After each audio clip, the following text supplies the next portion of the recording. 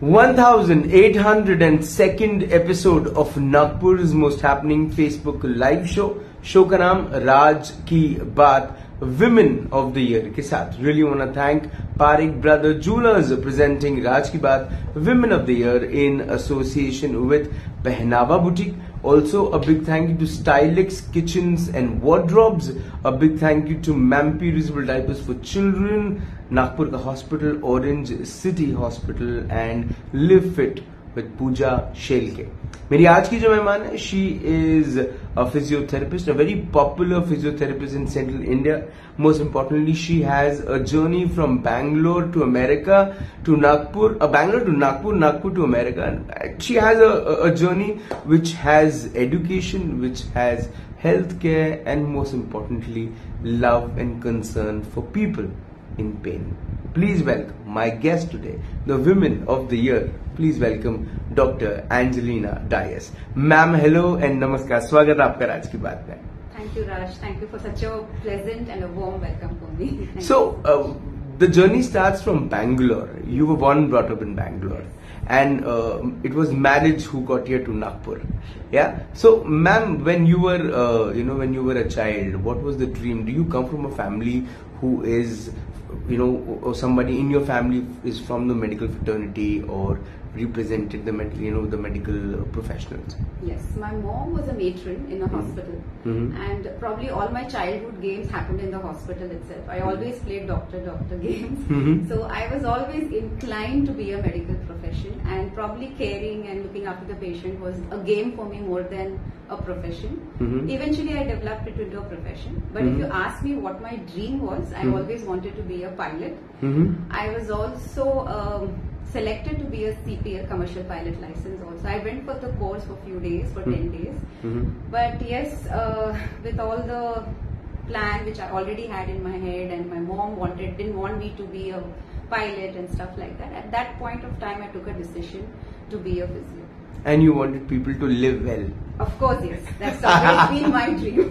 But ma'am, when it comes to physiotherapy, I mean, an option from becoming a pilot to become a physiotherapy.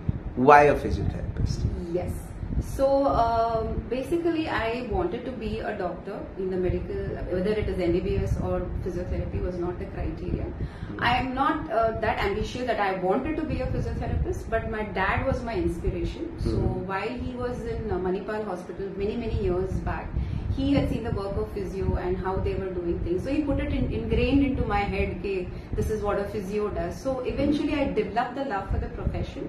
So although I got a seat in MBBS, dental and also engineering, so it was a turning point for me. The day I had to take the admission, I lost my dad. Oh my God. So I think that was one of the main factors where I wanted to take my dad's dream ahead, but it became a part of me and I don't regret it at all, even one bit, because I'm very proud to make people independent. India has got independent, but we all get dependent with our physical sickness or whatever happens. So I feel I make everyone fly. I couldn't fly, but I feel I can make everyone fly with their own functional movements. But then when when you have this kind of desire and aspiration to fly and help people to fly, but then suddenly this decision comes in a girl's life, when it comes to marriage, leaving home and coming so far.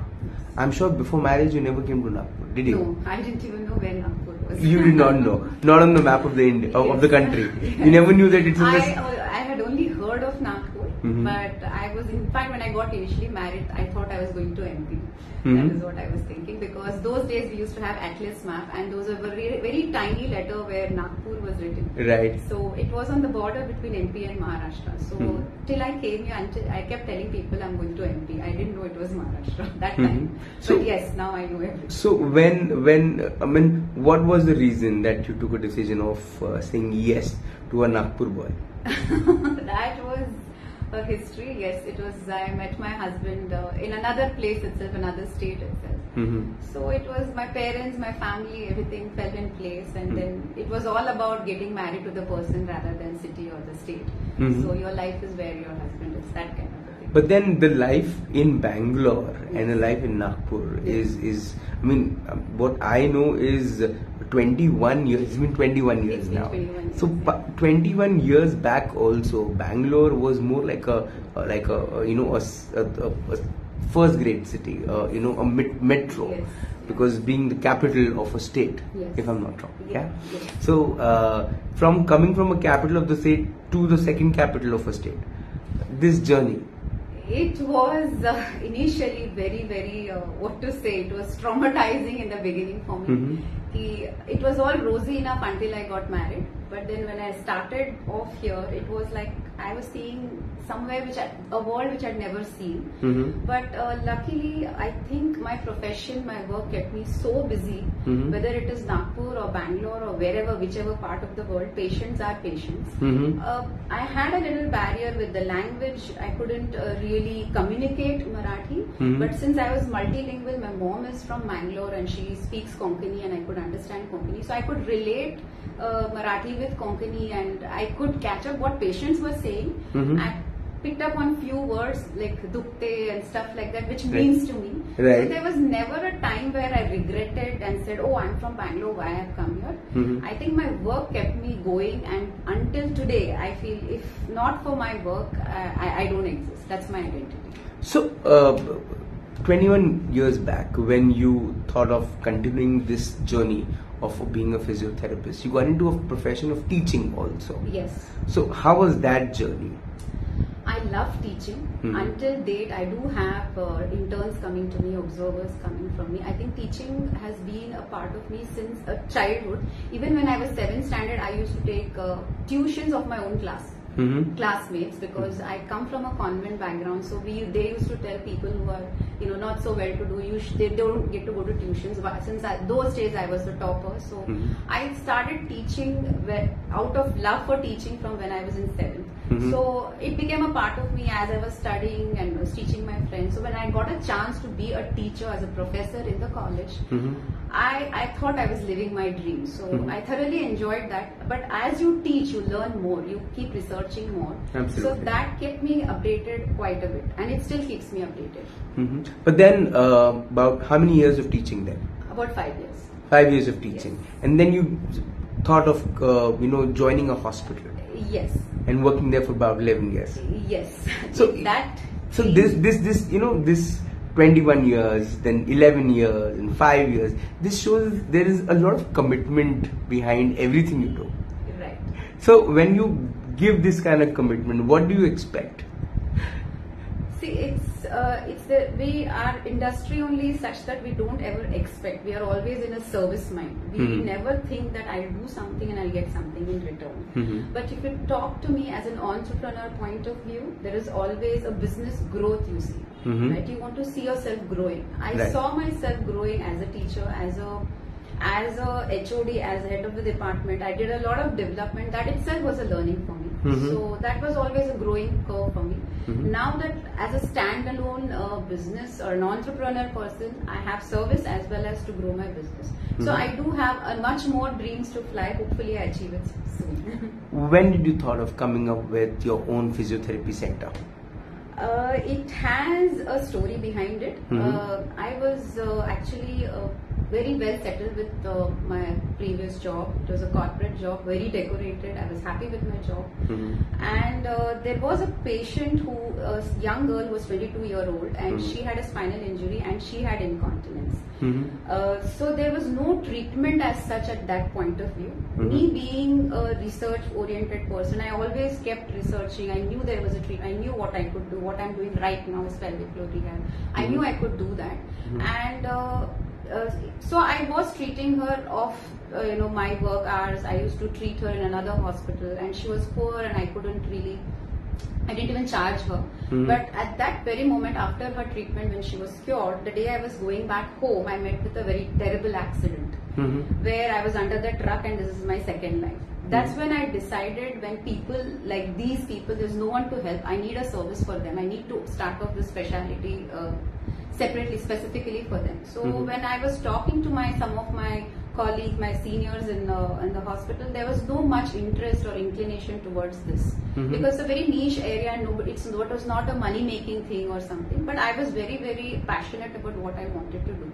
So I think that was a driving force. One day I just said, yes, I'm done and I want to do something for people with incontinence. Right. So initially when I started, I took a single room and I just started as incontinence rehab clinic.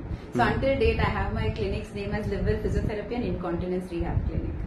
That's how I started this journey. That was a cause for me to shift from a corporate job to a private sector. But in like physiotherapy, if you look at this vertical of medical support and medical care and health care, Yes. Still people are a little hesitant when it comes to going to a physiotherapist. There are n number of problems where or diseases or ailments which can be cured by a physiotherapy, where you don't need to go for a surgical aspect. But a physiotherapy can, a physiotherapist can actually help you out and take good care of it. Still, there is lack of awareness. What's your thought over it? Rightly said, awareness is very, very, very poor, especially around in our country. I must say it's not the same everywhere, but it has changed. It has evolved. The whole physiotherapy profession itself has evolved. From what it started in World War II to now, there is a drastic change. In World War II, it was started only for soldiers or army to get them back to into the war, back into the field. But now it has evolved into so many add-on, updating. There's our skills, there's technology which is added on. So there is so much more than what people think as what a physiotherapist could do. Physiotherapy means people would say it's a 10 days affair. It is not at all a 10 days affair. You don't even build your biceps in 10 days. So people think I need to recover in 10 days, with the problems that they have for 10 years. It doesn't happen. It is a slow process. It is a step-by-step process. So the biggest barrier, like you say, the awareness is really missing, but we are trying to create that. We are trying to conduct camps, free camps as physiotherapists. I am also a member of Indian Association of Physiotherapy, Women's Cell, Nagpur district. So we, as a women wing, over last 5 years, we have done several camps, not only in urban areas, even in the rural areas, to create awareness. Now people are understanding that. So now I do have patients who are coming and telling me, we don't want to get under the knife. Can you help us? So when we do and they give their testimonials, is what I keep sharing in my social media also, to create that awareness. So if each physiotherapist comes up and shows their work and what they do, I think people will eventually get to know how important physiotherapy as a healthcare service is. Why should somebody come to Live Well Physiotherapy Center? Our USP itself is a personalized care. So, and with 20 years of experience, rather 21 years of experience, the skilled therapy that we give, tailored therapy that we give, is something I would say everyone should visit Live Well. What are the challenges being a physiotherapist? Yes, first of all, to explain what physiotherapy is to people is difficult, and frankly, even if I look at it, if I say in the bigger hospitals, there's always a hierarchy. So there is no direct walk-in. People are telling, agar doctor ne bataya, tab aayenge referral ke liye. Then actually physiotherapy is no more a profession, which is a referral profession. It can be an independent profession where people can come to the physiotherapist directly, and definitely it's the job of a physiotherapist, if it is not in their purview, to refer to the respective doctors and specialities, whichever is concerned. But they can assess clinically very thoroughly. They are very competent to do that and refer to the concerned doctors immediately. अब आगे क्या करना चाहती हैं? How do you want to take Live Well Physiotherapy Clinic to the next level? Yes. What is the 2.0 plan? I shouldn't speak before things happen, but definitely Live Well is planning to expand more, probably more into different branches and a different sector, which you will keep watching and see what happens. This is my last question. Yes. अगर जिंदगी की एक सुनहरी किताब लिखी गई, okay, और उस किताब के सुनहरे पन्ने पर ये नाम लिखा गया, डॉक्टर एंजेलिना डायस, उसके नीचे कौन सा कोट, कौन सी बात, कौन सा थॉट लिखा रहना चाहिए जिसे पढ़ने के बाद लोग डॉक्टर एंजेलिना डायस को हमेशा याद रखें? Yes, I would say always dream big, work hard, stay committed, you will achieve anything. Sky is the limit. So ये जितनी भी चीजें आपने बोली उसमें से एक ऐसा कौन सा मूल मंत्र है, कौन सी एक ऐसी बात है जो आप अपनी जिंदगी में पूरी फॉलो करते हैं? I would say dedication. Constant dedication, no matter how many times you fall, keep going. That is what I follow. Ma'am, you are an inspiration. You are an inspiration for a lot of people out there, especially the physiotherapists, because it's actually very hard to get, when you come up with your independent clinic, for a physiotherapist to get that kind of business, because there is a lot of investment behind it. As an entrepreneur, it's very difficult for a physiotherapist to have a good stand, and I think especially, this is alarming and a matter of concern for women who are physiotherapists, and it's difficult for them. But I think people like you, when people like you come and establish yourself so well and become inspirations for these people, there is a light of hope, and this hope says everything, that if today things are not working out, tomorrow they will, if you actually are dedicated with whatever you do. Thank you for being a part of my show. Thank you for making my dream come true to interview you, and it's an honor, a pleasure meeting you, ma'am. Thank you so much. Thank you so much. Super. Dr Angelina Dias से बात हुई, मुलाकात हुई, this exclusive episode of राज की बात. देखिए, मैं हमेशा से जब छोटा था तो मुझे ऐसा लगता है कि एक दिन ना मैं एक एंजल का इंटरव्यू करूंगा, और फिर आज मैं एक ऐसी एंजेलिना का इंटरव्यू कर रहा हूं जो वाकई में जिस जिंदगी में जो रोल प्ले कर रही है वो एंजल का ही है. और मुझे ऐसा लगता है कि ऐसी महिलाएं जो अपने पर्सनल जीवन को बैलेंस रखते हुए अपने काम को सबसे ज्यादा तवज्जो देती हैं, अपने काम की तरफ समर्पित रहती हैं, तो वो समाज में एक एग्जाम्पल सेट करती हैं. और वो एग्जाम्पल बस यही होता है जो समझने की जरूरत है कि अगर आप चीजों को बैलेंस करके वाकई में अच्छे से चल सकते हो तो आप एक इंस्पिरेशन बन के चलते हो, और ये हर कोई कर सकता है, पॉसिबल है. बस इतना है कि वो करने का मन चाहिए, वो चाह चाहिए, और जहाँ चाह है वहाँ राह है. और नवजोत सिंह सिद्धू कहते हैं कि प्रेम परिचय को पहचान बना देता है, वीराने को गुलिस्तान बना देता है. मैं अपनी नहीं, डॉक्टर एंजेलिना डायस की कहता हूँ, अपने काम के प्रति समर्पण और भाव इंसान को भगवान बना देता है. आपसे फिर होगी मुलाकात इन राज की बात.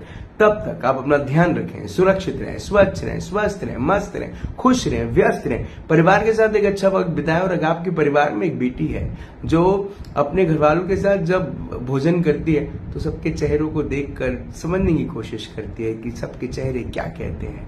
अपने घर में जब खेलती है तो कहीं ना कहीं दिन भर इंतजार करती है कि कब शाम को पिता आएंगे और उनके साथ थोड़े से अच्छी बातें कर पाए.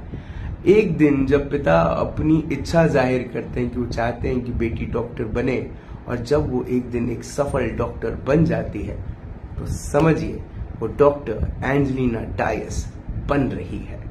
जिंदा रहें. जय हिंद.